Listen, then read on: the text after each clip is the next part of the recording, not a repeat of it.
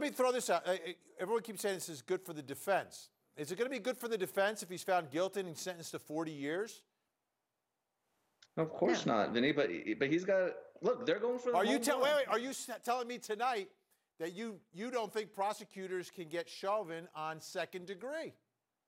I think they have a good case for felony murder, and I'm glad that they filed it as they did. But look, just like any case, there is risk here. We all know that jurors love law enforcement, even Derek Chauvin. So to get those 12 out of 12, there is risk. And sometimes you take the bird in the hand. And I'm not saying he would have gotten 10 years. The prosecution would have been able to argue for more. He would have gotten at least 10 years. So this is advantage defense. And not only that, if Chauvin walks, the other 3 officers probably won't be prosecuted at all. So you're going to go 0 for 4. So there's significant risk here with what Bill Barr did.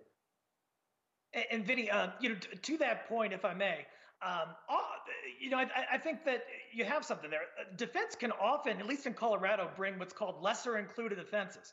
And if you're going through trial and it's not going so hot on the lead charges, sometimes you consider asking the jury to find guilty on a lesser included or a lesser offense.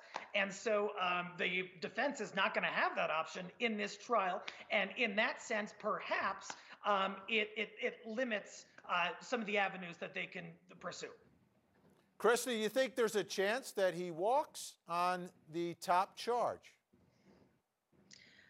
Look, I think there is. I think that there always is this risk. I think that when you look at the history of prosecutions of law enforcement in our country, we don't have a very good track record of convicting them. We just don't.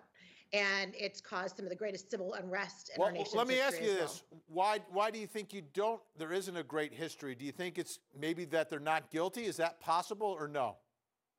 I think that white cops get away with killing black defendants all the time. And I think that it's baked in the system. It just is. I think that any rational person that looks at it understands it. It's racism at its core in terms of our criminal justice system.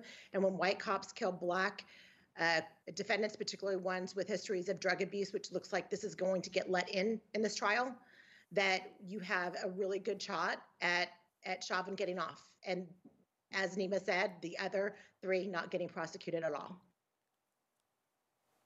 All right, we shall see.